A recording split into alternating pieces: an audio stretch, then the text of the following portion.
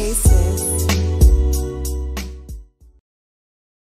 Hey Sis, and welcome to another episode of Hey Sis with my sister's keeper on Radio Christian Voice. My name is Chanda, and I have Soneni and Shekinah in the building. We're from My Sister's Keeper, a young women's Christian fellowship. We gather together in faith, love, and works in pursuit of Jesus, our guy. So we're here today to discuss a very relevant topic. They will definitely be shots fired, be warned. And most likely the shots will be in this direction. Inward. But I'll let Shekinah introduce the topic for us. Okay, so our topic for today is clout chasing, abusing the gospel, and zeal. Yeah. Before we get into it, I think we should pray as is our custom. Soneni, will you bless us with that lovely engagement ring on you? Let us pray. Our Lord and kind Father, Father of love, Father of mercy, we're so grateful and thankful for this wonderful opportunity that we have today to praise your name and to glorify you and to speak to the saints and to us as well. Heavenly Father, we pray that all that we're going to talk about, Heavenly Father, will be profitable to our spirit, that we may be able to walk in accordance with your word, that we may walk in righteousness, in truthfulness, and in honesty in everything that we do. To you be the glory now and forevermore. We pray even for those that are listening on the other side, that their spirits are going to be recipient to the leading of the Holy Spirit, that even as we speak, may words of wisdom, knowledge, and correction be in them, and then may they act on it. They should not just hear it, but do it as well. In Jesus' mighty name we pray. Thanksgiving in our hearts. Amen. Amen. Beautiful prayer. Thank you so much, Soneni. So we're dealing with clout chasing, zeal, and what was the last? Abusing the gospel. Yes. But before we get into all the other bits, I think it would be nice for us to discuss, to describe actually clout and what clout chasing is. Do you have it ready for us? Yeah. Okay. So Google's definition is influence or power, especially in politics or business. And then if we look at it from the Urban Dictionary aspect, it says clout is being famous or having influence. Okay. But what is clout chasing? So we know what clout is. What is clout chasing? Okay. So clout chasing or a clout chaser is a person who attempts to gain political or social power and influence, especially through association or conflict with public figures. Controversy, stirring up controversy. Okay, that's interesting. So it was political influence, social influence. What was the other one? Political, social, and what? Political, social, Okay, political and social influence. Okay, cool. So that's clout. That's clout chasing. Can we say that sort of behavior exists in our environment? Have we seen... This is almost a rhetorical question, I'll be honest. So Nanny's like, girl, really? Really? Are you for real? Are you for real? No, okay. Just for formality's sake, have we seen this behavior? We're still seeing. We're still seeing. And so this is definitely something that we're seeing in today's age. I think clout chasing has existed from the beginning of time, really. But I think it's more amplified now because influence is easier to access and has been made easy to access by the dawn of the internet, right? We literally have like a subgroup of the human species who we call influencers, who are literally like their job is to influence and they aspire to do it and do it to the best of their abilities as extensively as they can, for good and for bad. So we're living in the influencer age and digital platforms have made it easier to access influence, and therefore clout chasing has become a bit of an epidemic. What are some of the effects that you guys think clout chasing is having on our... So we've seen it in our environment, we know it's there, so much so that Soneni kind of felt like it was like, why are you asking this question? Can we just like talk about why this thing is happening and how it's affecting us? But like so we've seen it in our environment. How can we say it's affecting the environment? So, and also I think from the perspective of but we can talk generally, but also from the perspective of believers. Yeah. Oh my gosh. Yeah. Yeah. Okay. So I think it's reducing authenticity of person. So you find this person on social media is like, hey, how are you doing? What?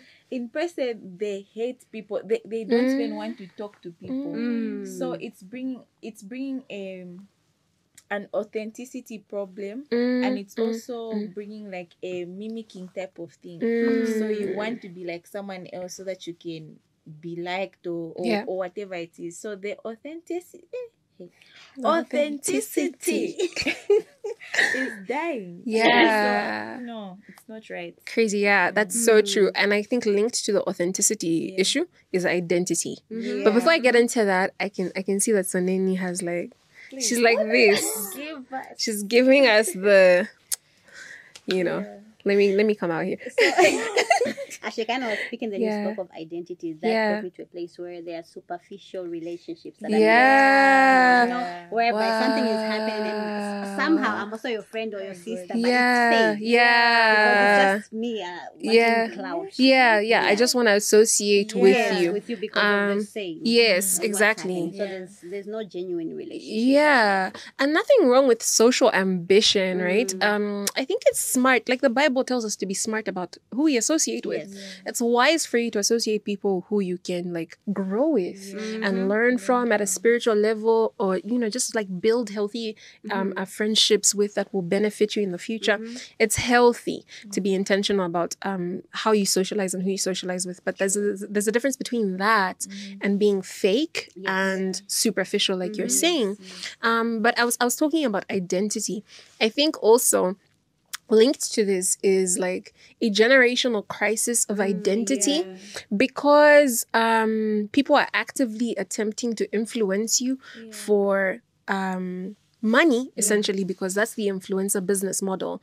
They influence you to do a thing or purchase a thing or buy into a lifestyle, and then therefore they get endorsements from brands and companies that align with that, and they get paid. So there are people who are actively trying to influence you for commercial benefit, and so they'll market a lifestyle, a culture that may not be the most valuable thing for your development.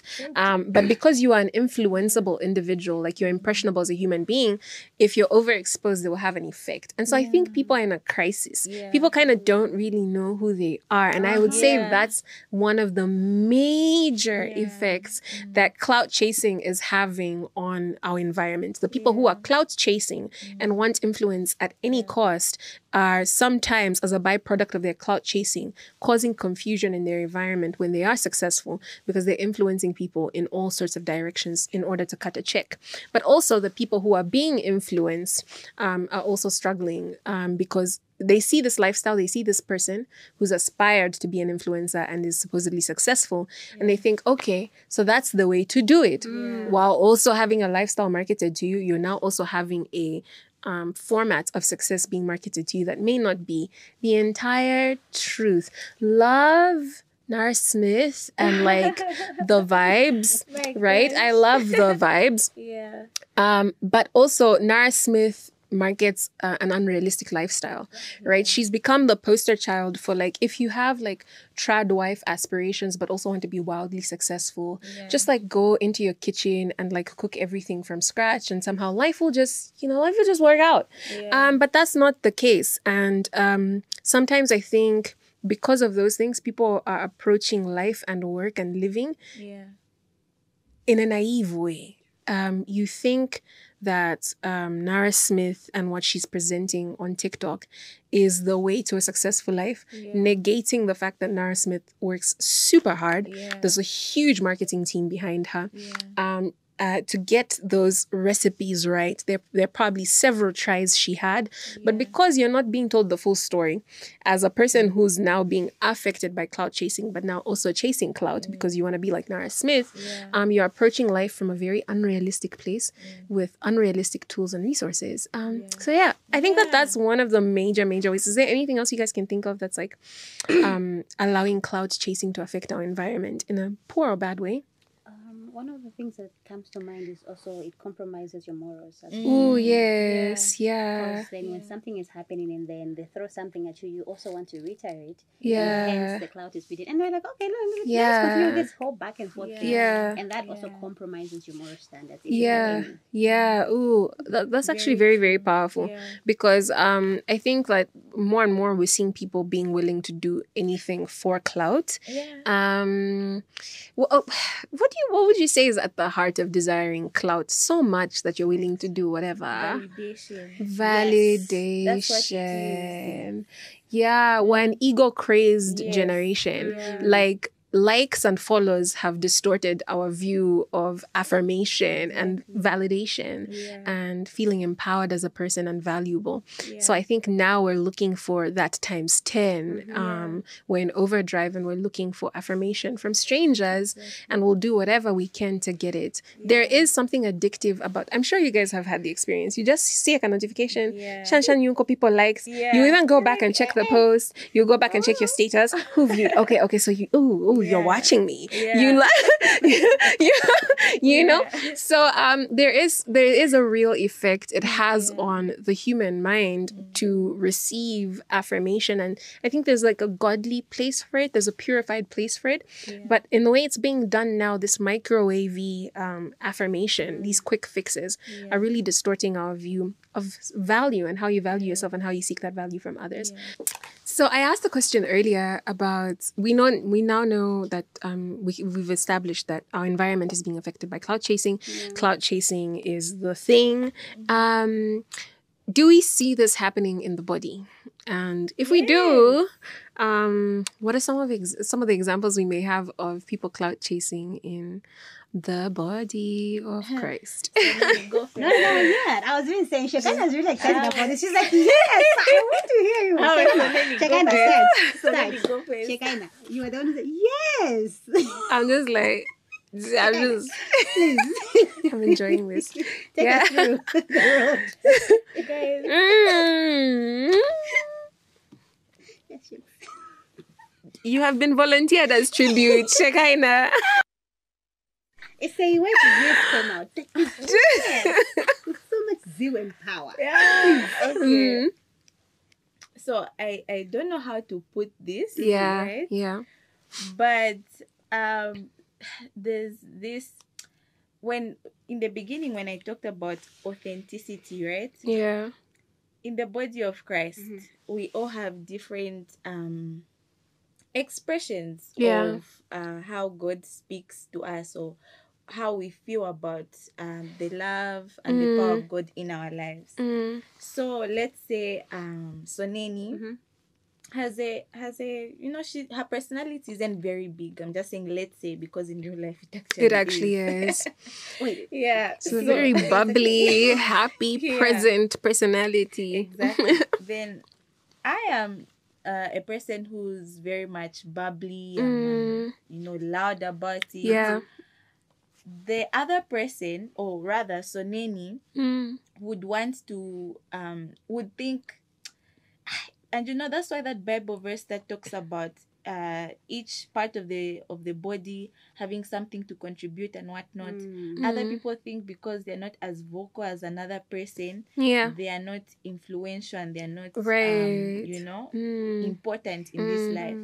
So what they do is they try to get the zeal of another person and kind of mimic it, and it obviously attracts other people and whatnot. So it's there in the body of Christ, where someone is just mimicking what they are seeing either from a preacher or a pastor in Nigeria, and they are coming. They're like, hey, and it's like you're able to see that but the problem happen. So I think that's what I would say. So you're saying like pretentiousness, yes, exactly, and undermining perhaps the individual and unique grace that's on your life, yes, to mimic somebody else because you think that that's the vehicle that will get you quickest to influence.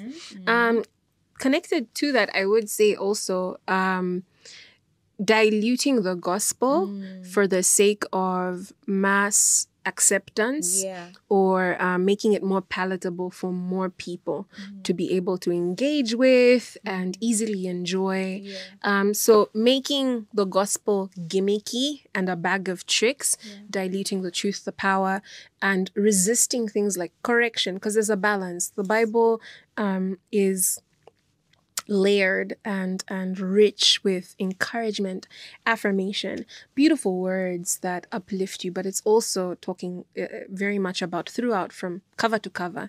It's also talking very much about judgment. It's also talking about correction. It's also talking about right from wrong, sin, right? So I think sometimes in the body, people may resist presenting the gospel in an authentic manner and will cook it and dress it up and make it a caricature, clown the gospel out for the sake of clout so that they can be easily accepted. And that's not the model of Jesus. Jesus was not a clout chaser. Yeah. But like the influence followed him, 5,000, 4,000. Yeah. He went from talking to small groups like 12 to 4,000 in one afternoon. But it wasn't because he had some trick or some gimmick. He had a bunch of props on stage. It's because he had a true message that people needed to hear. Further, Jesus was also very comfortable with saying uncomfortable truths, right? He was very, very clear about the truth of the gospel. He flavored it with love, empathy, understanding, and hope, but he was true to the gospel. That is the model that we have been left behind. And then also, in addition to that, I think that sometimes in the body, it shows up as chasing platform, sometimes prematurely, right? There's nothing wrong. Like I just said, Jesus went from speaking to 12 to 4,000. And he would do that very well. Jesus understood the value of sowing a seed in many individuals who can then potentially go out and affect their environments. But he also understood the importance of speaking to 12, to few, discipling, building momentum, rhythm, things like that.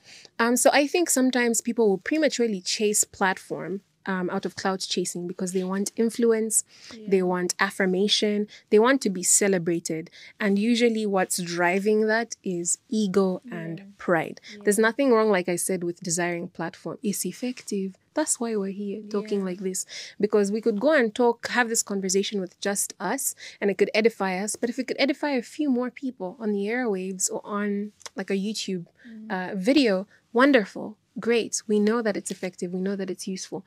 But why? What's the reason? I think that's the key. So yeah, chasing platform, I think, as well. Just for the sake of platform. Because you just want to be the center of attention. Yeah. What else can you think of, Soneni? I can see you like cooking. Like I'm just having a video in my head. Yeah. And I'm just playing it in real time. Yeah. Okay, jokes. So when Shekinah was speaking about mimicking another person's identity, it brought me to a place where a number of people in the faith have this thing where they have like a spiritual authority or I don't know, spiritual father or a mentor, and then they want to dress like them, do everything like them, literally starting to mimic their voice, even with hallelujah, hallelujah, and that also in a way is like you wanna, in a sense, it's, I don't know whether it's okay, but it definitely there's a place, like and I hear you what you're saying, because that's like a real thing, and she kind of touched on that. But just to like support you, I think that because you're kind of like, is there, and I know you're being careful and it's wise, but like how Paul and Timothy was, and this is where spiritual sonship, the concept really comes from, but I think we can originate it, I think more so it originates from Christ and the disciples, and then further God the Father. But like you can see that Timothy's writing kind of sounds like a little Paul, but that's not an issue. But also at the same time you can hear Timothy's own identity and character coming out. So it's not an issue of like mimicking, not having an identity, but it's more that this is the school I went through, and so the style has influenced me naturally, but I'm still expressing it through my unique identity. But there's those places where it can happen naturally and it's okay. But there are those extreme places you're talking about where now you think that if you don't have, the spirit won't move, or if you're not Jerry Curl, I don't, then you're not flowing.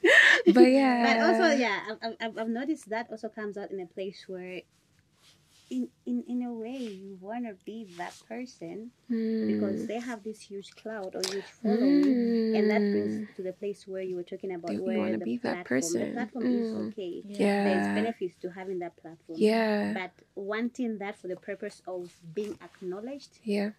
Simply. validated, Yeah. Yeah. that just Yeah. I will Chanda and Soneni, I think some of the things you guys are pointing to Yeah. is pride. Mm. And at the fellowship where I'm at my particular university, we're talking about pride. Yeah. And the person leading, shout out to you, Yeah. Andy, Yeah. who was saying the only way Mm. to fall is to be on top.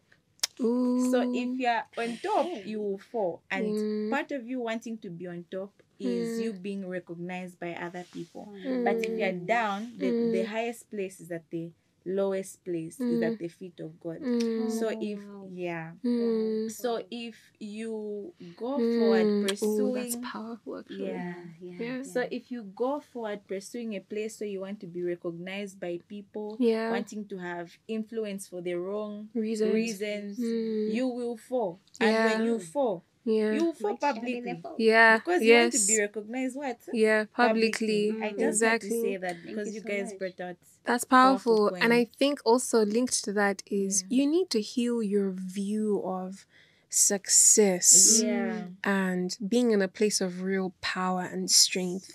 The place of real success and power and strength. There's actually a proverb that says something to the effect of like, if I don't do a good job at honoring God and obeying Him, I'm a failure in life. Like you have failed completely in life. You have failed so much, you have failed into eternity. It's not just on this side. You failed everywhere. But pro max failure. Okay, so success, right? Healing your view of success and healing your view of self-actualization will also help guide you. Pride is rooted a lot in deception. It's rooted in a fractured view of self and insecurity. True confidence is about, I'm small, but I can grow. And also knowing where you can grow. And the best place to grow is at the feet of Jesus, right? So at that place, that's where success starts. And that's where it's completed. And that's where it ends. And when you can understand that, you're less disturbed and easily triggered and moved by small things like this. You're happy to give somebody else chance. You're happy to usher someone else into the center. You're happy to not be in the center or be whatever, you know? And it's so liberating. I personally can attest to experiencing moments like that where you might even want a thing. Like you want it and it's like, I want it, I worked hard for it, I deserve it. But you can see that somebody else wants it too, and you can identify that it will help them. And you're like, I can afford. I can afford to give this to my friend and have them heal and have this. I'll have it later. That freedom allows you to love properly without interruption, right? And pride and ego gets in the way of that. Clout chasing gets in the way of that. Now you're no longer gathering people so that you can bless them. You're gathering people for numbers. It's just about numbers. We can also speak to this with our community.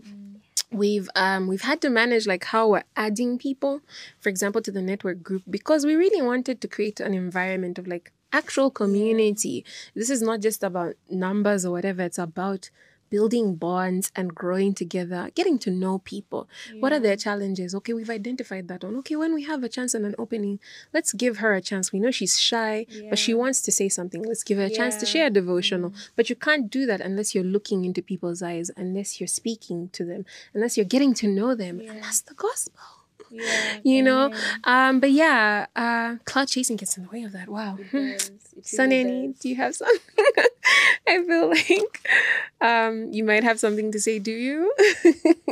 It's just the Lord reminding me of the scripture that talks about He will lift up the humble. Oh, yes. And then He will, what's the pride again? Yeah, He will basically bring down the prideful. Yeah. Bring down the prideful. Yeah. And it's also important in this life. Resist is the word, but essentially bring down. Yeah. When you talked about identifying exactly what success is, we ought to be at a place where we know and understand what it really means to be successful. Success is not about the cloud. Success is about really attaining the very purpose that God created you for. Amen. Amen. That's Amen. powerful. Okay, so we've touched a little bit on that.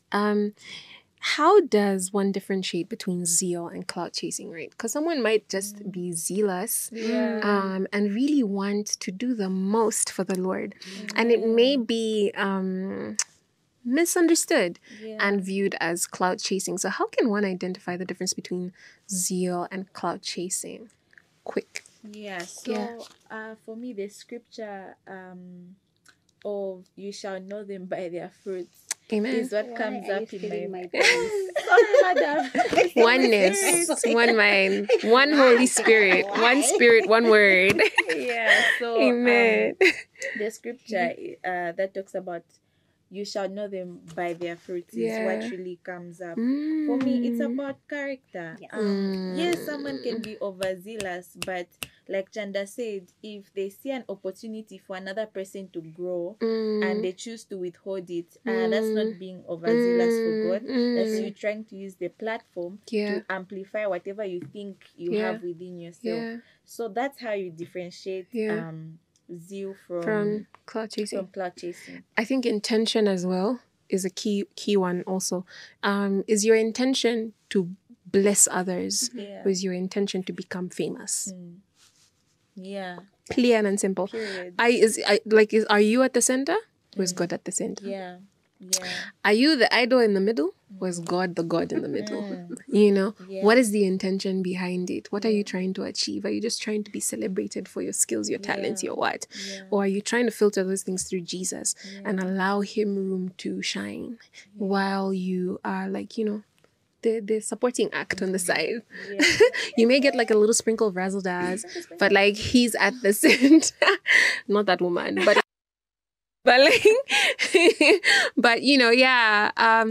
some sprinkle of razzle dazzle, some little glory that trickles down to you, but like he's at the center.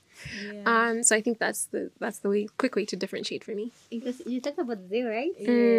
Fruits, we shall know them by their fruits. For me, it's inconsistencies. Please, thank you. Inconsistencies. Wow. Yeah. That is sin, because tomorrow you'll be this, the other day you'll be that. So it is. Are you the same everywhere? The one on the platform, the one on the air. Me, I can say, come find me, catch me outside. I'm the same person here. By the grace of God. Spotlights off. Exactly. If you meet me in the supermarket, are you going to meet me this bubbly? Or am I going to be, hey, don't talk to me? Precisely. Do we think that sometimes, so we've talked about zeal and clout chasing, how sometimes they can be mistaken for the other, but we also think that sometimes some people's personalities can be mistaken for like a clout chaser. But this is just like, you're very bubbly. Like you laugh and you laugh to make people comfortable. You laugh because you're just a joyous person. You laugh out of strength. You laugh because you enjoy laughing. And someone may think, someone may misread that as this or that. Someone may misread someone who's like very hyper and very active and quick to do a thing as like, Abana, you're doing too much. But it's just, that's your personality. So what are some of the small things that sometimes can be misread as clout chasing, but it's just someone's personality? I think just back to what we said. If you love God, no, I need to pause. If you love God, why should you keep your excitement or however you feel within yourself because they're scared that other people will say this, that? When you love God, you want to grow. And what does growth entail? That you push out of many comfort zones. So I feel like, no. Because sometimes we hold people back. We accuse people of clout chasing, but someone is just really trying to press against their comfort zone for God's glory. And who are you to get in the way of that? God. So really, it's just the love of God, which is, being brought out through how they behave, how they talk, how they show up. There are people in the body of Christ. You're at church very early. you are the last one to leave church. Oh, wow. During that time period, you're just so hyper. Mm. And people are agitated at the fact that you are showing your love for God, you're showing your commitment like that. No, we need to heal. We need to repent. Yeah, sometimes it's that people are being confronted Yeah. with their own lackluster approach to the Yes, gospel. So they exactly. don't like seeing someone present, like live it out, especially if Yeah. it's somebody who has similar challenges to Yeah. them. Yeah. It provokes them and makes them uncomfortable. And sometimes they can project that insecurity. Yeah. And we understand, right? Like Yeah. it's an issue of unpacking, identifying the issue. But when you know that this is why you're doing the thing, Yeah. make an effort to change your Yeah. behavior so that you don't discourage a thing that someone that God is doing in someone's Yeah, life, because exactly. you really don't want to become God's enemy and start resisting the Lord without knowing. That's the worst place to find yourself in. So cool. We have a sense of sometimes how people will misunderstand zeal and personalities and strong personas as clout chasing or clout chasers. Why do people fall into clout chasing? I think we touched on it a little bit, but is there anything that you want to add to that? You know, validation, seeking affirmation. Is there any other reason? I think money, just like desire for money, you know, insecurities as well, greed. You just want, you know, that, you know, with clout comes influence, network. You want money. Is there anything else? Even ignorance. Ignorance, Sometimes you can yeah. go into clout chasing without you knowing. Without you knowing. fully knowing. Yeah. And I think that's why it's really important to self-introspect. At the heart of all of this is self-awareness. Does the Bible say anything? So we've talked about self-awareness, how you can search and find. If you look within yourself and have the wisdom to understand your own behavior. But does the Bible say anything about clout chasing and clout chasers? Yes. Apart from our Give Heavenly us. Father, Yes. Jesus Christ, who was a very anti-clout chasing activist, for Yeah. lack of a better term. Yeah. There was also Paul. Yes. Galatians. That's literally where I was gonna go. Yeah. Yeah, so Galatians 1 verse 10 says, am I now trying to win the approval of human beings or of God? Or am I trying to please people? If Bring it. If I was still trying to please people, I would not be a servant of Christ. So this scripture just basically talks about God being the center of every single thing that we're doing. And that human beings at the end of the day, they do not matter. They do not matter. Because at the end of the day, we are going to, or at the end of this life rather, we are going to stand before God. We're not going to stand before our followers. We're not going to stand before the people who lead us in church. We're not going to stand with anything apart from God, who's going to judge us.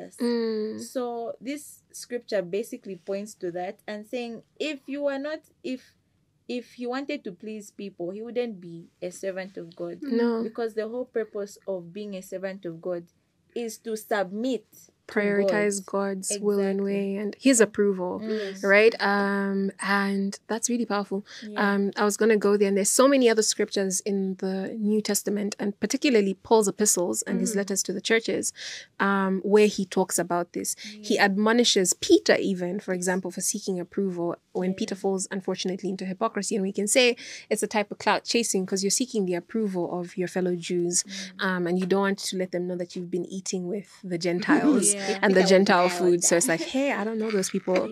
So Gentile who, you know? And Paul is like, my brother, be real, you know? So yes, be straight. And so sometimes people can even clout chase out of fear if we're qualifying clout chasing as seeking approval in addition to influence and those other things. Or we can say that they're kind of like closely linked cousins. So you can sort of start at a place of like maybe even like fear, fall into hypocrisy, then continually start chasing the approval of others, have a distorted view of the gospel, and fully fall into clout chasing. Because there's a way that influence makes you feel approved. So Paul is very real about this, and there's several other points where he calls out false prophets and teachers, and he says they're just, you know, they're they're preaching with their stomachs, really. They're just hungry. They just want money, I and they'll wanna tell meet you Paul what in you want. heaven. I love Paul. meet Paul I in really heaven. love Paul. So yeah, and I was really thinking about Paul particularly. So you've touched on him, and that's really wonderful. But I'm also reminded, connected to what you shared, of a Bible verse where the Bible encourages us not to fear men, and I think linked to that is to sort of healthily diminish the approval of men. In a way, we must act in one accord, and there's something in there about acknowledging each other, approving one another in the gospel, like in a holy way. But there's a healthy diminishing of the approval of men that's important for your growth.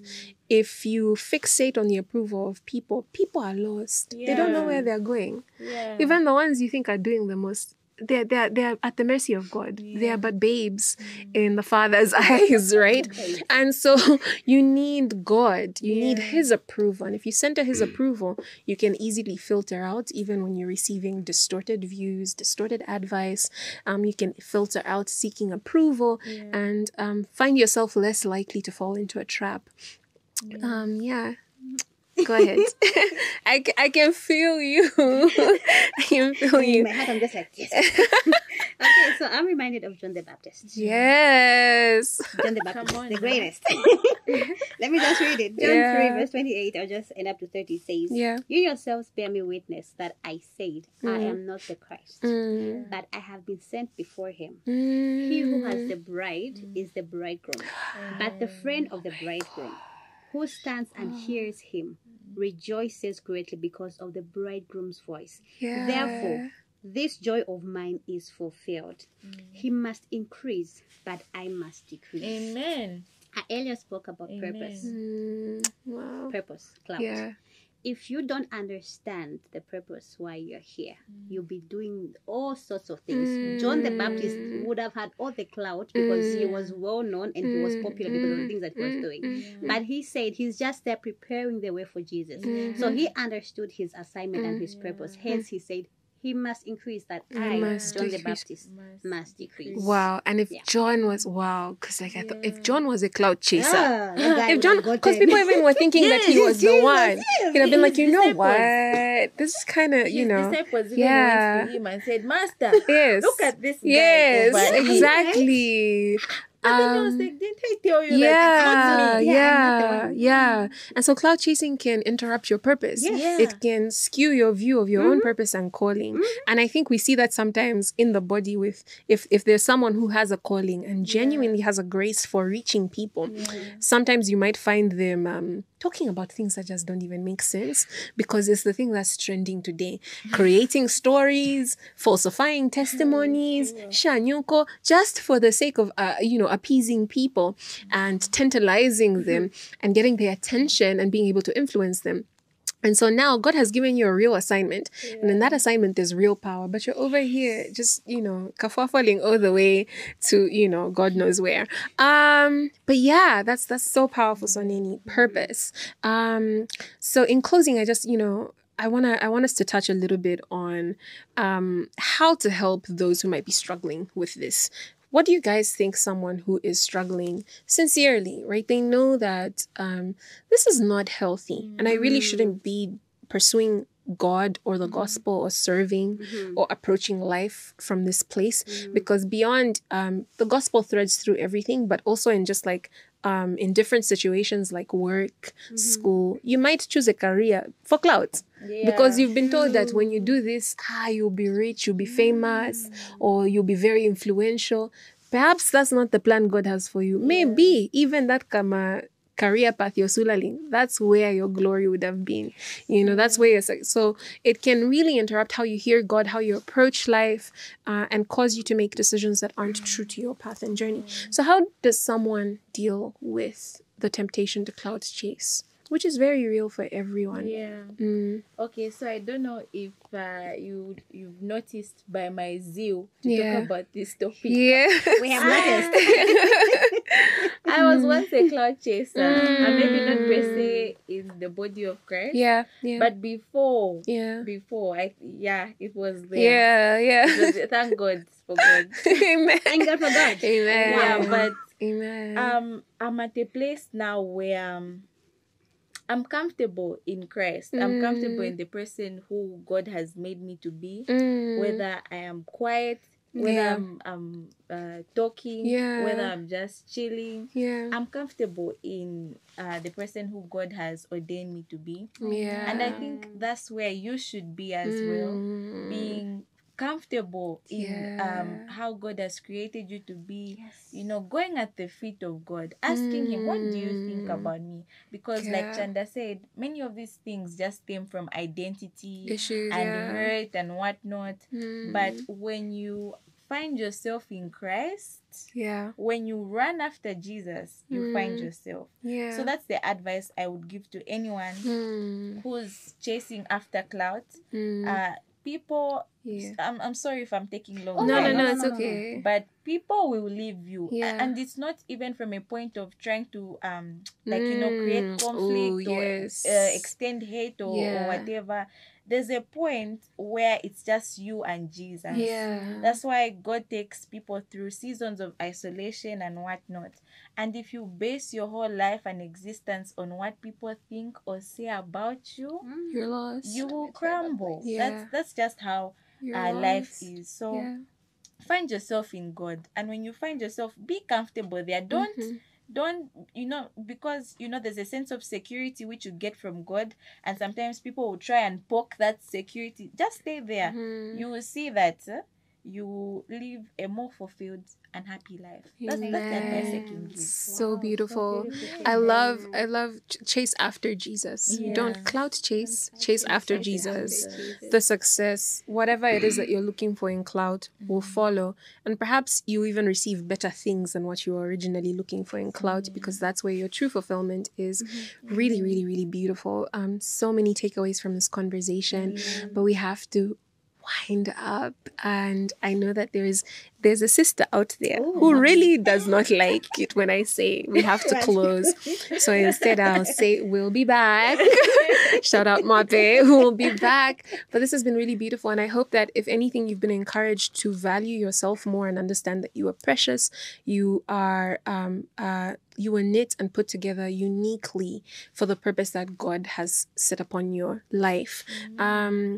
One of the things that I think Shekinah mentioned is how she was clout chasing outside of God, but in God she started to seek something higher and found herself. There is a way that God wants to use the gifts and talents that you've been given to glorify him. We're not saying that put aside your gifts or put aside your talents, but filter them through Christ. Do it for Jesus. And then you will receive the grace, the favor, the gas behind that thing that will catapult you into greater places than you could have imagined.